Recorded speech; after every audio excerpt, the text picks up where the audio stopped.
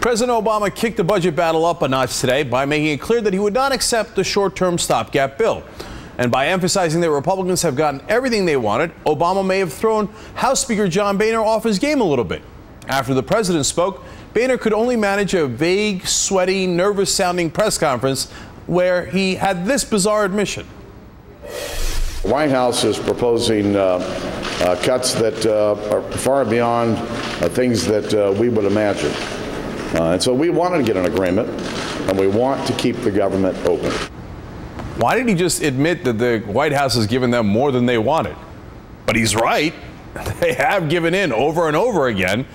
I mean, I don't get it. Like, if you're a Republican at this point, not like a Tea Partier who's like, I want $1 billion, $1 trillion, $1 gazillion, $1 Brazilian amount of cuts. If you're a real Republican, I mean, if somebody hands you the Queen, why don't you take it? At this point, shouldn't you be frustrated at Boehner? What's his real motivation? We're going to talk about that in a second.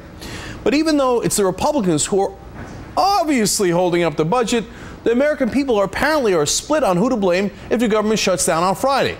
A Pew poll found that 39% of people would blame Republicans and 36% would blame the Obama administration, while 16% would blame both.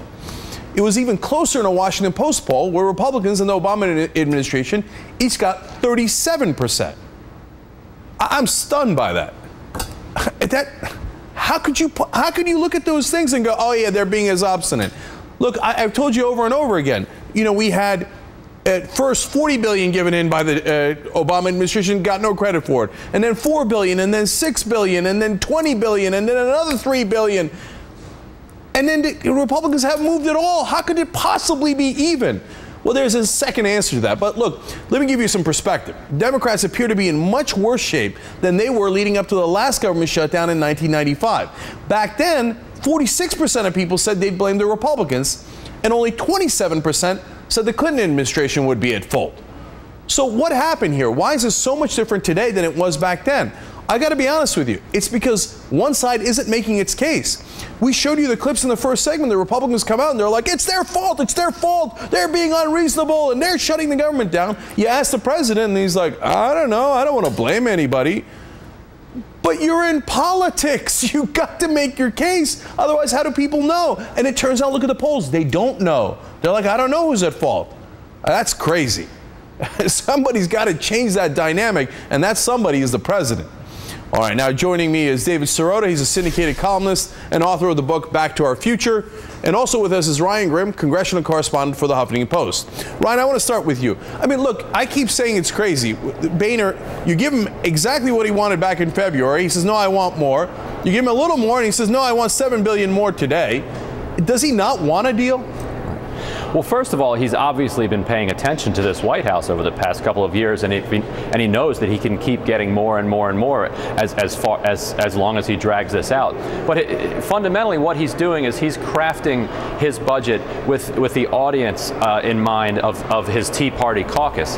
And as long as he's doing that, as long as he's trying to pass a bill through the House with only Republican votes, he's not going to get it through the Senate. And this isn't a serious negotiation until he decides that he's going to have to pick up, say, 40, 50 Democratic votes and then start whipping Republicans hard, because I just don't see how there's a path that goes from 218 Republicans and then over to the Senate and gets enough Democratic support to also be able to pass there and then get to the White House, because the Tea Party is going to want too many cuts in order, you know, and the Senate Democrats aren't going to go along with that. Well, so, Ryan, until he abandons that, this is just strange. Right, but does that mean, like, is there some chance he actually wants to shut down? Does he want to say to the Tea Party, look at this, I shut it down for however long, 2 days, a week, 2 weeks, 2 months, I don't know. Then he goes back and negotiates, right, but gets his bona fides with the Tea Party. Yeah, I don't know exactly what's in his mind, but that would make sense tactically, because then he can say, look, I did everything I could. Senate Democrats wouldn't go for it. And we shut the government down. And so that's some red meat for the Tea Party. Then after a couple days of that, they see the ramifications, and then he comes back, cuts a deal with some House Democrats. It goes to the Senate, goes to the White House, and then perhaps the Tea Party wing of his conference will kind of give him a pass for negotiating with Democrats, because they'll say, well, the guy did shut the government down. We got to give him that. All right, David, I want to go to you. I mean, when you see the president here and he comes out, and this was a big deal. He wasn't supposed to come out. He comes out and he says, look, $33 billion and that's it. Do you believe him? Do you think he's going to stand his ground at $33 billion, or do you think he'll give in more? Well, I don't understand why we should believe him. I mean, this is a president who started out the budget debate by conceding the very terms of the debate by saying the first position the administration took was saying we need to freeze domestic spending entirely. So he has been giving and giving and giving and not drawing a line in the sand. And I think the Republicans, frankly, as a negotiating tactic, why should they stop, right? The Tea Party folks are probably saying, why should we stop? We'll pass the farthest right bill possible through the House. We'll ram it through the House. It'll go over to the Senate. It'll get amended. They'll go into conference committee, and they'll be starting on the House side with the most extreme conservative position possible. So in many ways, I think what we're seeing is that the Republicans really understand negotiation 101, and the Obama administration either doesn't understand negotiation 101 or is actually ideologically with some of the more hardcore conservative policies and ideologies of the Tea Party that is controlling the House of Representatives. Let me build on David's point a little bit and give this question to you, Ryan. I mean, this is the first time the president has come out in public and said, this is where I stand. He didn't say that in the beginning, where he's like, if he had come out and gave a big speech, I am giving away $40 billion in cuts. Now the Republicans have to come to me. It would have been very public, right? And then when the Republicans didn't come to him, well, then they would have seemed unreasonable. But he didn't do that in public, and he didn't do that until now. And now that he's done this in public, if he doesn't concede anything more going forward, isn't he? I mean, look, I wouldn't concede a nickel, right? But you know how President Obama is. Isn't he going to feel like, well, in order to seem reasonable, we should give them at least a couple more billion? Yeah, I mean, whatever the administration has been doing for the past couple of months clearly hasn't worked, because we're now in a situation where we have, almost 9% unemployment, with a lot of economists saying that what we need is to stimulate the economy, and instead Congress is doing the exact opposite.